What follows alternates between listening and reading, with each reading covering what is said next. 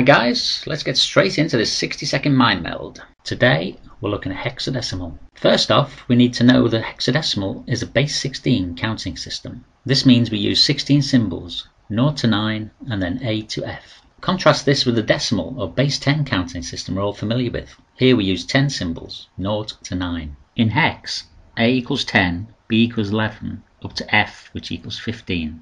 Each of the places in hex is calculated to the power of 16. For example, 16 times 16 times 16 equals 4096. Let's say we want to convert the hexadecimal number 1A4F into decimal. First of all, we multiply 1 by 4096, giving us 4096. Then we multiply A, which is 10, by 256, giving us 2560.